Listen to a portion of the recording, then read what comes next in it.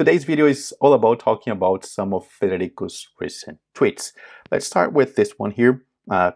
Pretty basic one, but quite useful. Now, if you click here, there is this option, remove thumbnail. This is the web client. If you are using Evernote on your computer, the app, you can also right-click the note here. But if we remove this, ta-da, that's gone. I would prefer to be able to select an image, but that's already good. So let's try something. Reset default thumbnail. Yeah, it comes back. That's good. It used to be so complicated to know which image would show up on the thumbnail. There was a way to know that. I guess the width of the image, but there was this crazy priority order. I don't remember it anymore, but it would be possible to choose the image by its size. For now, we can, not for now, but now we can only choose having it or not on the note, which is already something good. And I hope they bring back, well, not bring back, but let us somehow choose the image that we want as a thumbnail. Next week, the Evernote mobile update will include a 3 times loading time improvement of the notes section. This is really good. I already perceive Evernote much faster than before, and I think that has to do with all the improvements brought by Rant. But I'm not and also removing the home, the old home, which I'm still sad about, but anyway, there's nothing I can do about that. Yeah, Federico even talked about that on his conversation with Dave Pierce on the Vergecast. That I always suspected of that all the widgets on Evernote Home they had to I don't know, be constructed. I don't know what would be the technical word here, but since each widget is composed by a combination of notes, every time we would open Evernote, that home page would have to find all the notes, all the information, and compose those widgets. So that was something that I don't know if there's a way to, it was a way to make that faster. Probably not. So that's why they removed home. And I think that the fact that they removed home already made Evernote faster. I'm talking about the app, the mobile app, then Rant, all the improvements brought by Rant. And now I don't know what they are doing. To be honest, I know a little bit, but I can't tell you. You know what? Let me talk about this Twitter thing here. It took me a while to talk about this updates Federico is talking about here on Twitter. I come here because when he talks about it, I can talk about it publicly. I know that that's something that I can talk about. And that's the only reason I come to Twitter. I really don't like Twitter. And that's why it took me longer this time to talk about this.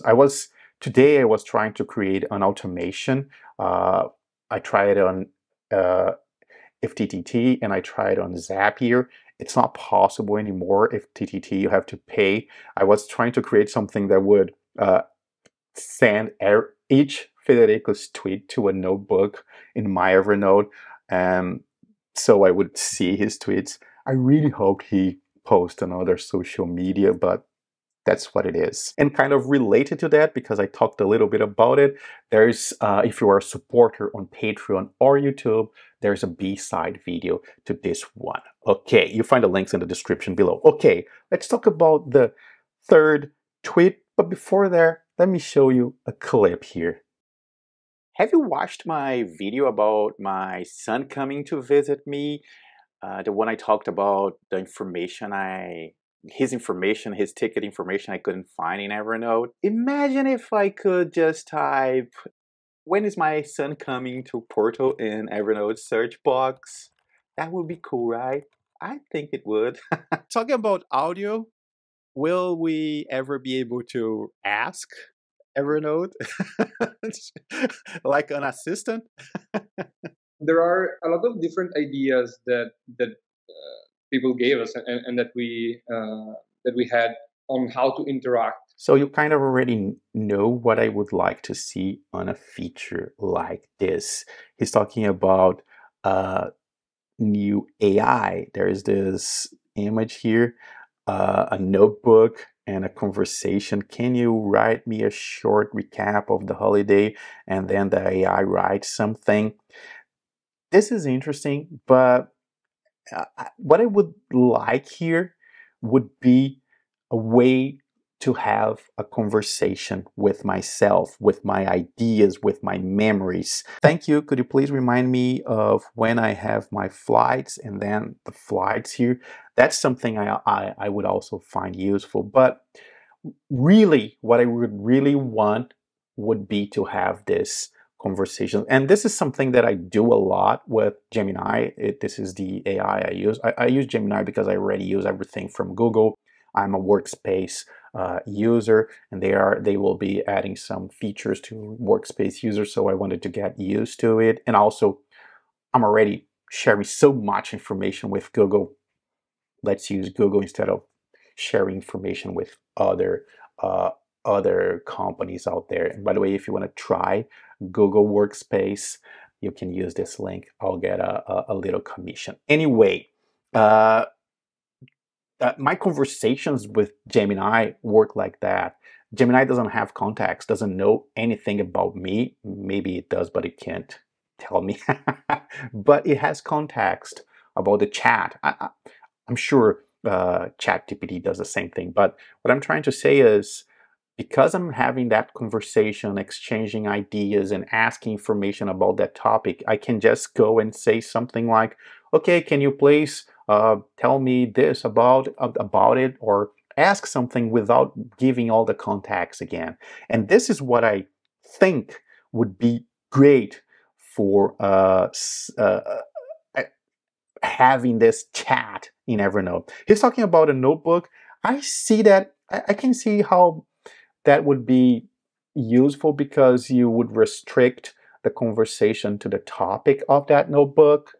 But I would like to have something that would cover the entire Evernote, because again, I would be able to have this conversation with myself, try to remember things and ask. The other day I was watching a picture on my Google Home, the one with the display on the kitchen, and there's these pictures that show up there, and sometimes I don't remember where the picture was taken. I asked Google to add the city or more information, but sometimes it doesn't. I don't know why.